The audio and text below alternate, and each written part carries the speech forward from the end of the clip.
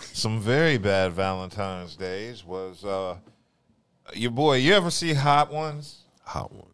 The one where the actors and the entertainers be eating chicken wings, answering questions. I have. Okay, well, the host of that, Sean Evans, was dating an adult film star, Melissa Stratton. I don't know if you've heard. I've never heard of her. I've seen some of her work. She's very talented. Very talented. Oh, okay. Yeah, she's very. And you said he lost her? He decided to break up with her because the relationship got too much attention, which rightfully so. You're dating a prawn star. What do you like? Sometimes I be wondering what guys be thinking when that's what I was wondering. When they enter into certain relationships with women and then all of a sudden get taken aback. Like, I can't believe, like, hold on, my guy. What do you think you signed up for? Like, I don't get that at all. I don't understand how you as a man could just date a person from that line of work.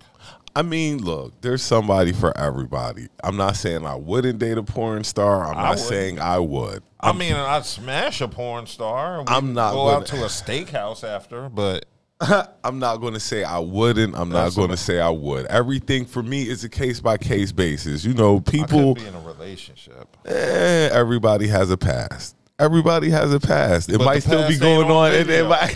I mean, everybody has a past. Working porn star. Hold on, we haven't seen this Hulu special yet from what is it, Freaknik? So Freaknik. We don't know whose past is on video yet. But I'm sure it's not as bad as being a full-fledged adult film star.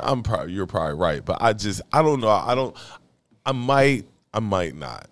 More probably swaying to might not, but as I get older, I see things differently, and I just look at things differently. To the Super Bowl. See, that's love. That is love. You don't take just any random woman to the Super Bowl. No, because you know how much Super Bowl tickets are? He took her to the he took an adult film star to the Super Bowl. That's love. Well, then he fell out of love with her quickly. He decided to end it when the public knew about it. So there's at least some level of shame attached to this. Well, then he's a goofy for real. Then if he felt like he was shamed because the public knew about it, you knew too. So what you think was going to happen?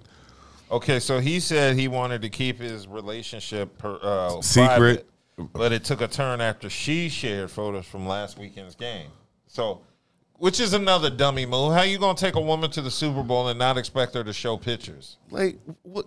I don't understand these guys sometimes. And then on top of that, she's already famous, right? So you were going to be in pictures anyway. Yeah. Because there were going to be people who recognized her and were going to take pictures. And I'm sure you were going to be in some of said somebody pictures. Took a photo of her and you. Because somebody knew one of either of the couples.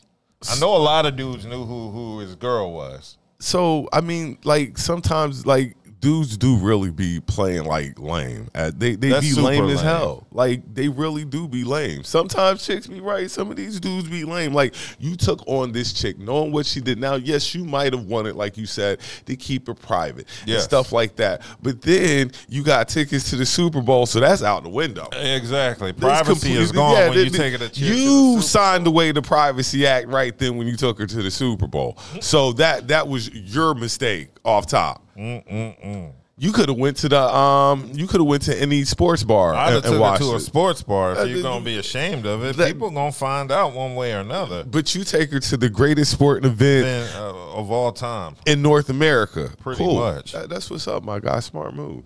But I mean, like I said, at least he knows it's a shameful thing, which is why he's like, "Damn, I'm dating a porn star."